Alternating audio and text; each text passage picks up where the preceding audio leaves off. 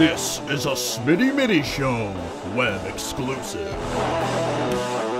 Welcome back to another Smitty and Middy Show web exclusive. Joining us today is Jake Cranston from the Ending the Drought, a Bills fan podcast, where they talk just about everything there is to talk about the Bills. Jake, thanks for joining us today. It's a pleasure to have you on. Yeah, thanks, guys. Appreciate you having me.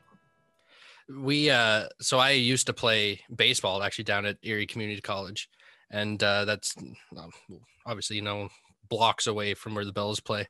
And I was there that year that there was like 2 feet of snow, or like two meters, whatever the hell that is. And like 8 there. feet. Yeah, sure. And and I remember going down to the stadium and shoveling the field so the Bills could play. And I went down to a couple tailgates there, and I went through a couple tables. And so that's where I'm going to start. How many tables have you broken in your career? Well, funny thing is I've been tailgating since I've been, probably 9 years old, going to Bills games. My late grandfather, I used to spend the night at his house. He'd wake me up and do the whole 9 yards. We go tailgating at 7:30 in the morning, get into the game, an all-day affair. I personally never have broken a table. It kind of started a little later than when I, was into the Bills, but I'm sure I'll get there, especially if we win this game against KC. I'll be breaking a table. I'll go through this table win the game against KC. I was also down there. What was that? That must have been 16 when the World Juniors were down there and Canada played the States at the stadium. And like we would purposely, it was a 7:00 game, and we went down at, 10 in the morning. I was like, we have to go down early. And there were just Bills fans that weren't going to the game, but they were like, there's something going on. We're going to come down and get drunk. There was just Bills fans everywhere at 10 in the morning for a game they weren't even going to. It was nuts. Oh yeah. Yeah. It's a great time. I've been a season ticket holder. I had season tickets during the Bledsoe years. So I was in my early 20s, and I had it for about 4 or 5 years straight. Then I took a little time off. And then I've had seasons for the last 8 years. So funny thing is, back when we were in the last championship game against KC in '94, I was at that game. I just turned 13. So it's kind of funny that, the next time we're in a championship game, it's again KC again. So I thought that was pretty cool. Not to age you, but I was -1 years old at that time. I was going to say, I wasn't even a blink in my parents' eyes back then. So, but like you've been obviously a fan for so long, and you've had to go through quite a lot. How exciting is it for you to see the Bills get back to this point? Man, it's huge. I mean, it's been so long. When we won that first playoff game against the Colts, and I'm not going to lie, guys, I started tearing up, man. It just started rolling down my face. I couldn't help it. It's, 25, 26 years of just, pent up emotion finally released. So it means the world to me. Again, I live I'm a 30-minute drive from Orchard Park. I'm in Springville. So it's a nice, quick 30-minute drive. We're a small little town here, and everybody and anybody is a Bills fan, and we live, eat, and breathe this stuff. So it's huge. How the hell was that not a fumble?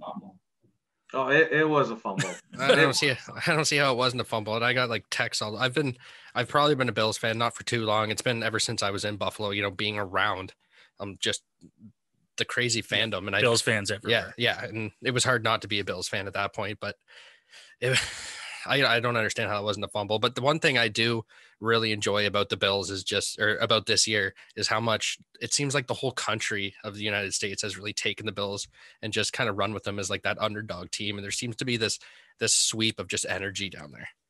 Yeah.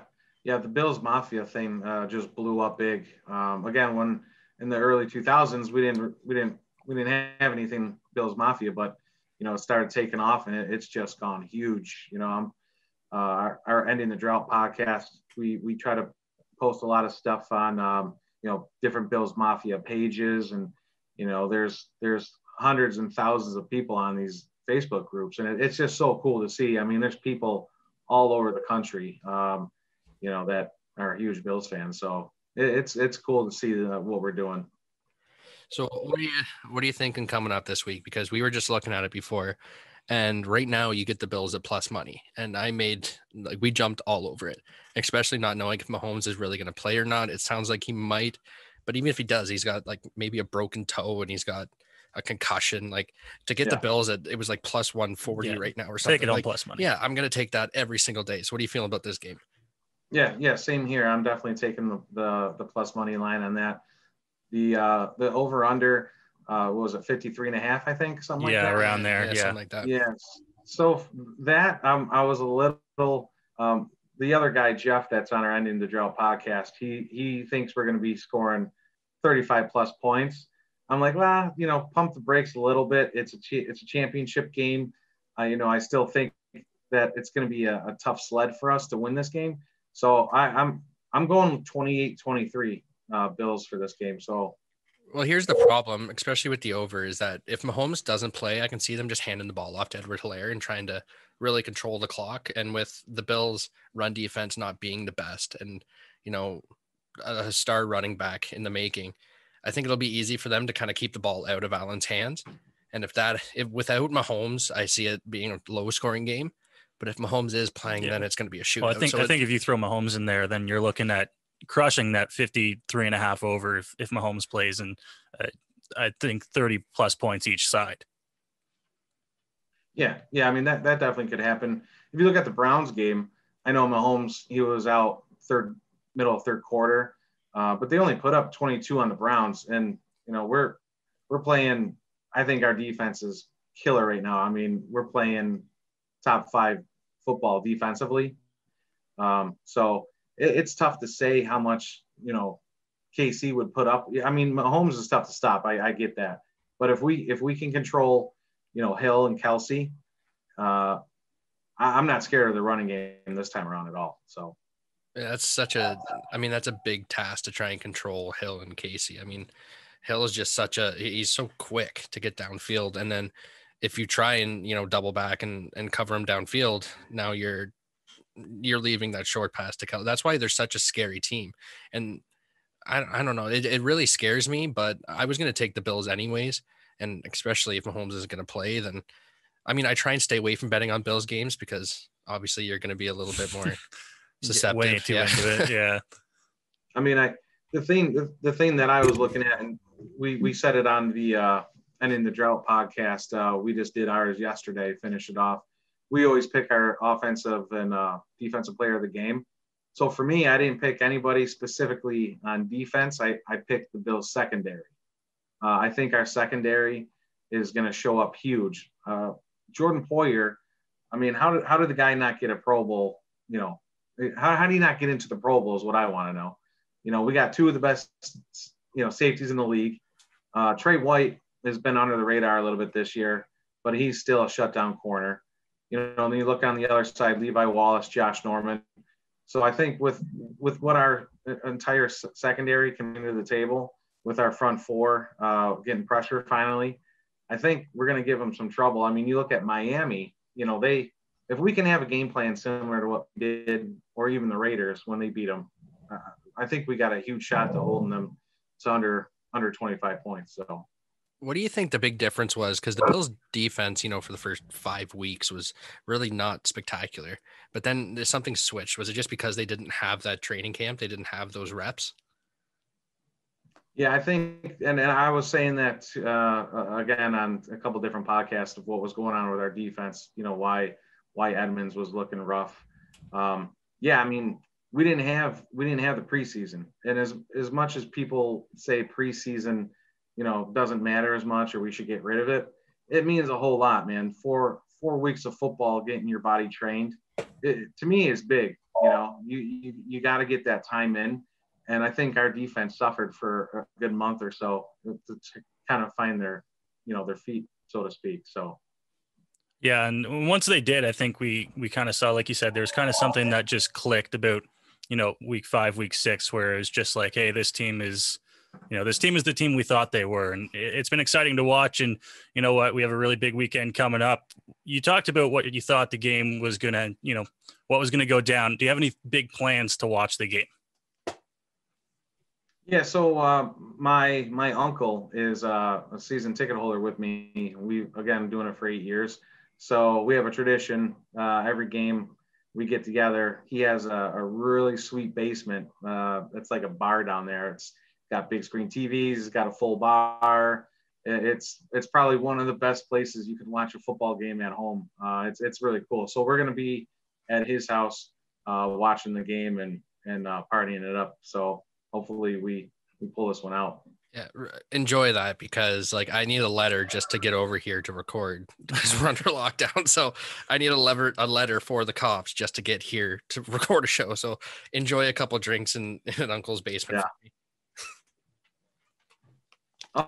Oh yeah, absolutely, guys. We do every time we score a touchdown, we do a shot. So okay, that Miami game I'm in. I mean, you don't have to ask twice. Okay, that's a game we can play. Yeah, I'm good at that one. Yeah, that Miami game, we were hurting, 56 points. If you don't remember the second half, it usually goes well. Yeah, exactly. What do you see as the big difference between Allen this year? Because I mean, I think everyone has thoughts, but he went from like a really good prospect of a quarterback and someone that you could see but had a lot of negativity towards him, and a lot of mistakes were being made. But this year, he looks incredible. Yeah. The biggest things that I noticed was Brian Daboll was finally able to open up the offense the way he wants to run it. And I think Josh, in his third year, he was like, listen, we need to see what Josh can really bring us in our third year of football to this team. So not only did Josh progress in his offense, but I mean, Daboll he's a great coordinator. He calls a lot of good plays based on matchup. And I think he really helped out Josh tremendously on what he was calling. So not only that, but dude, Josh, I mean, he matured big. He cut down the mistakes. He was able to, kind of freelance the offense a little more. And he found his own. He had a big year. So let's not forget how much of a difference Diggs really made. I mean, when you're 6'4" or whatever the hell he is, and you scramble out of the pocket, you have that option to run with the ball, and he's a very good runner with the football. But on top of that, you got Diggs, who's scrambling downfield, who's very good at finding separation on a broken play. And then when you throw it up to him, he has the ability to get that ball. So I do think Diggs has made a huge difference in this offense. Yeah, Diggs has been huge. I mean, we all saw that he broke Eric Mould's record, for the season. He's tremendous. If we didn't have him this year, it'd probably be a different story. Josh still would have been really good.